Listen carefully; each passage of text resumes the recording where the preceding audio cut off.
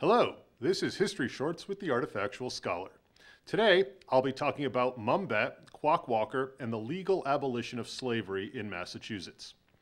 Slavery was introduced into England's American colonies in 1619 when a Dutch ship brought the first enslaved Africans to Jamestown in Virginia. Over the following 160 years, slavery spread throughout the colonies. By the time of the American Revolution and the Declaration of Independence, every colony allowed and profited from the practice of slavery. In 1780, while the United States were still struggling for their independence from Great Britain, the Commonwealth of Massachusetts ratified a new constitution. John Adams, the principal author of the document, was opposed to slavery and a firm believer in the rights to liberty for all people. Article 1 of this new constitution stated, "All men are born free and equal, and have certain natural, essential, and unalienable rights, among which may be reckoned the right of enjoying and defending their lives and liberties."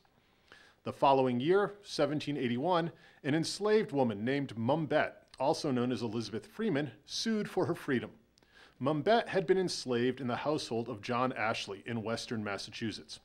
Ashley was himself a prominent patriot during the Revolution, and his home was often a center of discussion for ideas of liberty and individual rights.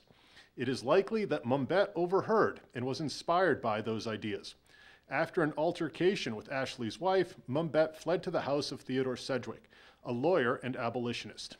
Sedgwick agreed to represent Mumbet in her quest for freedom, and in August 1781 brought suit against Ashley.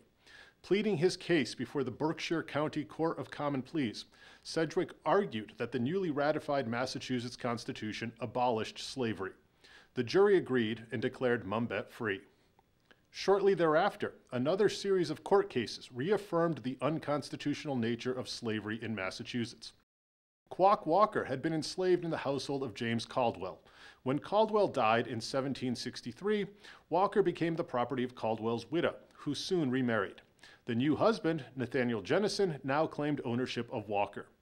In 1781, Walker fled from the Jennison household, but was pursued, recaptured, and beaten. As a result, Walker, with the aid of local attorneys, sued Jennison for assault and battery. Walker claimed that Caldwell had promised to manumit him, that he was, in fact, a free man, and that Jennison's actions were therefore illegal. In December 1781, two cases, the one brought by Walker and a countersuit by Jennison, were heard in court. The results of the two cases were somewhat contradictory. In the first, Walker was declared a free man, but in the second, Jennison was compensated for the loss of his property. A third trial surrounding the Quock Walker case was eventually held in 1783 in the Supreme Judicial Court of Massachusetts. The 1781 incident had led to a criminal indictment against Jennison for assaulting Walker. In his instructions to the jury, Chief Justice William Cushing stated that slavery was inconsistent with the Constitution of the Commonwealth and therefore was illegal. The jury agreed, found Jennison guilty of assault, and fined him. The legal decisions in the Mumbet and Quock Walker cases essentially ended slavery in Massachusetts.